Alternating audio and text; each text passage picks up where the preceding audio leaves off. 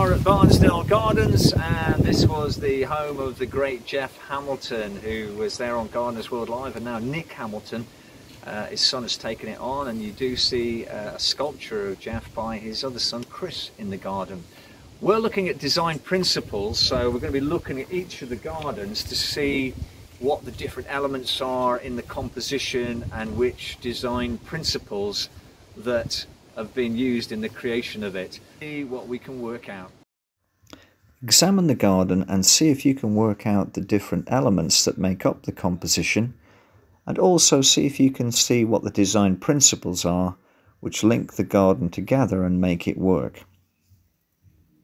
So breaking down the coastal garden, you can see the elements in this one. We've got that little sort of beach hut that's there. We've got the sort of decking, we've got the swag rope, we've got these beautiful gabions full of Caledonian cobbles, which you'd expect to see by the sea, and obviously gravel. And looking at some of the plants, we've got phormiums, we've got the remains of some agapanthus, and as we look around, you can see there's yuccas, which typically we see at the sea. There's a lovely Aleagnus, again very typical of the seaside, and a pine. It's got a nice flow. It kind of keeps in scale by stepping down using the steps, and it kind of links together with that bit of decking, bringing it round the sort of fire pit to the front. So that's a little bit of rhythm.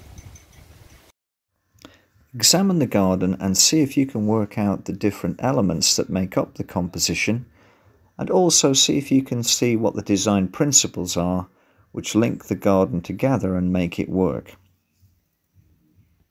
So let's break this garden down a little bit. You can see it's a herb garden, and you can see those lovely old drainage tiles there just down to the right make a great little container for herbs.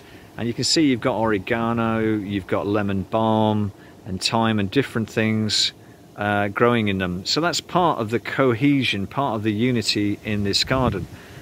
Plus, of course, you've got the plants themselves. So you've got there to the left, Helichrysum italicum, you've got rosemary, and over to the right, you've got lavender and, hyssop at the front here.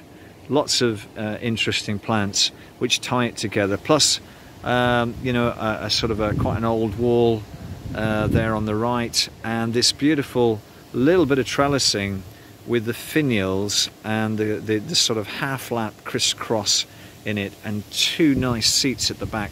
So overall, it's got a lot of elements which make up that composition to give you the unity, and even the bay at the back. That lovely Laurus nobilis there and the Artemisia to the left give you a lot of cohesion.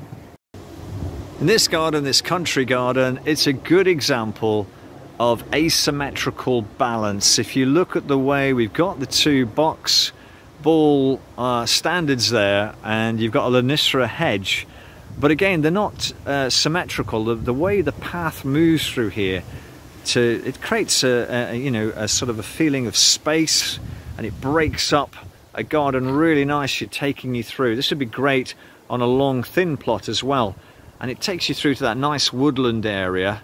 Nice transition with the birch. The birch are really good plants from transitioning from a modern garden to a more woodland area, because they work well in both situations. You can see there's a nice Euonymus alatus on the back left there, a nice Mahonia with its good texture, and then into the looking at the fence, you've got some lovely sort of fan or espalier apples. Another great example of asymmetrical balance in the garden, and you've got this curved shape in every sense of the word repeating through the garden, but it's great to have it asymmetrical rather than straight symmetrical. Makes it more interesting. And then the sort of that you've got some lovely sort of shapes and forms again. In terms of shape, we've got circles of the box balls and the triangles, and in terms of form, you've got the globose again against the more conical forms.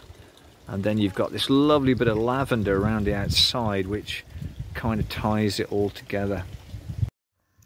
Examine the garden and see if you can work out the different elements that make up the composition, and also see if you can see what the design principles are which link the garden together and make it work.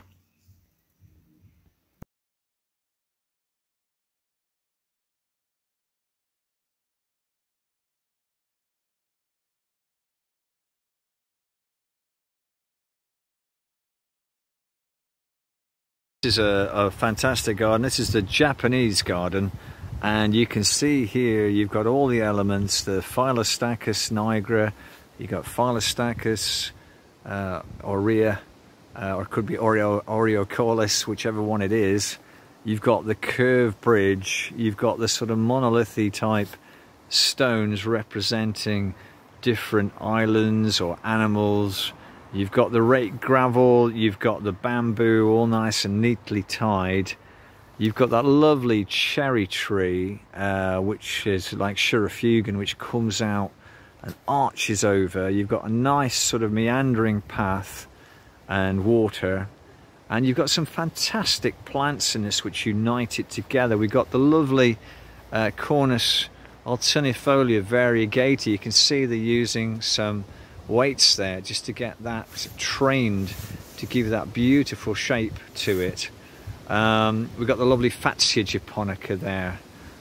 So we've got lovely acers and hostas and epimediums, and there's a Chinese lantern. So lots of elements here that will tie this garden together. Even a Shishio doshi I can see in the background there. So really good. The one thing I don't like about this garden is the pagoda. I just wish that they had a different roof on that and it curved a little bit, a little bit more authentic, but as everything, it's down to budget, etc. So we got some good examples of form. So form is the 3 dimensions of a plant, and you can see there, it's quite clear, you've got that sort of pyramidal or almost conical kind of form there on the piceas. You've got the globose form on the heathers, and then you've got kind of the prostrate form on things like the thyme at the front.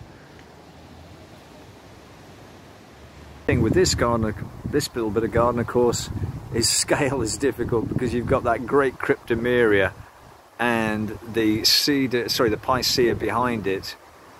So you've got the picea behind it, and of course you can end up out to scale one thing to another.